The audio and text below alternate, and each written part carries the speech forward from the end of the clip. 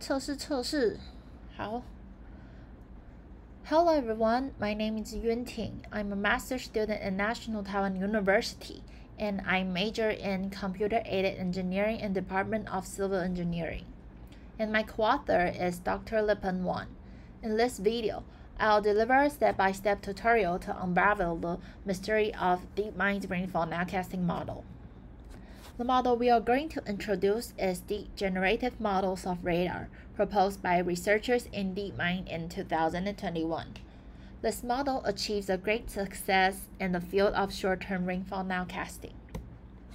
The model includes three main models trained simultaneously via an adversarial process. There are one generator to produce rainfall nowcasts, and two discriminators to discriminate if the generated nowcasts are similar enough to the ground truth in terms of their spatial and temporal features. In this tutorial, we'll pay more attention to generator of the models. Before we get into the details, let's first see how deep learning and convolution works. This is an overview of this tutorial. How do deep learning work? Assume a simple data set. The data's distribution can be characterized with a simple function. But when the distribution gets more complex, it becomes more difficult to express this distribution. This is where deep learning comes in. In deep learning, we first design a complex function with random weights initially. Then we attempt to generate predictions with this function and calculate the distance between ground truth and predictions.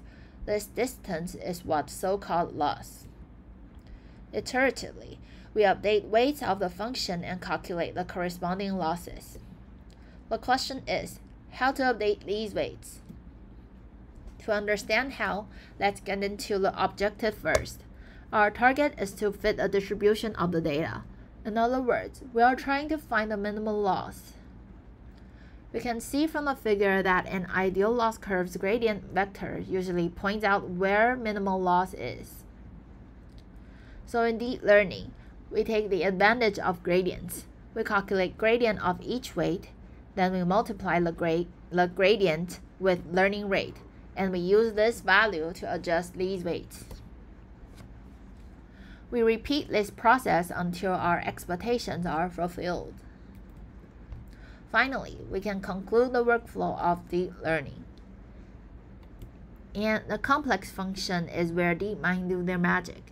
Let's see how convolution works next.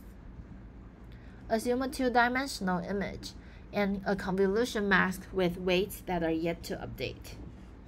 Doing convolution is to multiply the bounded pixels value from the image and the weight of convolution masks. Then we sum these pixels value up. This operation can be regarded as extracting spatial features in a scale of 3. After repeating this operation, we get a feature map. Now the basic concept of deep learning are explained. Let's look into the details of the model. The input frames go through these steps to generate a single output frame. The first step is space to depth. It reallocates dimension of height and width pixels to channel axis. After space to depth, the channel axis contains not only temporal information but also spatial information. To understand the power of space to depth, we need to learn how convolution works on space to depth image. To do convolution, we need to create more masks since the number of channels has increased in space to depth image. More convolution masks means more weights, so the model can be more descriptive. This is the first advantage of space to depth. Another advantage relates to spatial resolution. When doing convolution to space to depth image, we are actually extracting sparse spatial features scaling 5. Repeat this step, and we'll get a map with spatial features in scale 5. The same operation should be replicated on every channel of space to depth image. Then we'll get more feature maps. Sum up these feature maps to get one final feature map. This final feature map contains the spatial features in 5 km scale and spatial features of neighboring pixels. After space to depth, the input goes through a lot of D blocks. Each D block contains a convolution with 2 kernel sizes. These convolutions are conducted in parallel, generated separate outputs, then sum these outputs up. After doing convolution, the feature maps will be conducted with space to depth. Because of the space to depth operations, each D block can extract features in different spatial extent.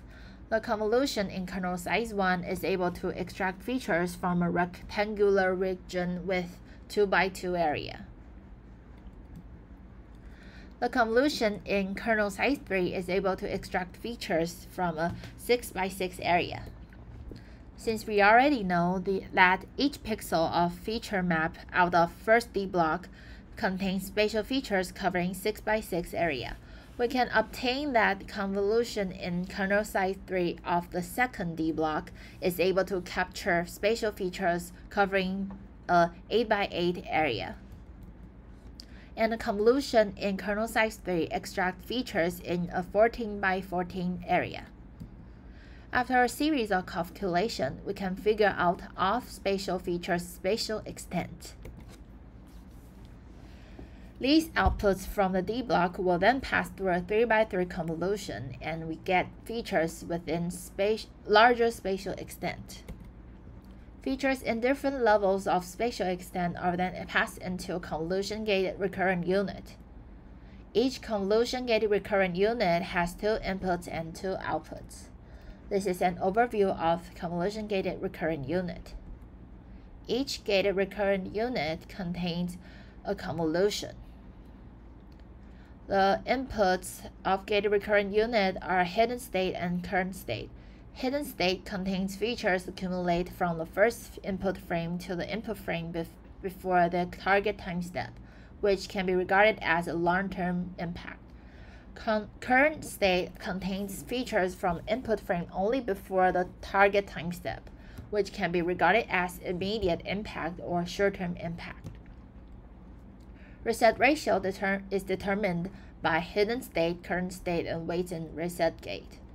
Output, or say, new current state, is determined by a resetted hidden state, current state, and wait and output gate. Update ratio is determined by hidden state, current state, and wait and output gate. The new hidden state is a summation of a portion of old hidden state and a portion of new current state. This is the flow of inputs and outputs in a convolution-gated recurrent unit. The hidden states are passing along time axis, and the noise is treated as current state, which stands for the immediate impact on the output. The features in larger spatial extent pass through more convolution-gated recurrent units, enabling the larger spatial extent to make an impact on smaller spatial extents. Last but not least, let's see how GAN works. We can see the difference between GAN and a simple model. Deep generative model of radars uses 2 discriminators to train the generator. Finally, this is the experiment we conducted to see the difference between training this generator with and without GAN. We can definitely observe more spatial details in the one trained with GAN. This is the end of the tutorial, and this is the QR codes of my GitHub and our edu abstract and also DeepMind's article. Feel free to write us an email and let us know if there's anything you want to discuss further. Thanks for watching.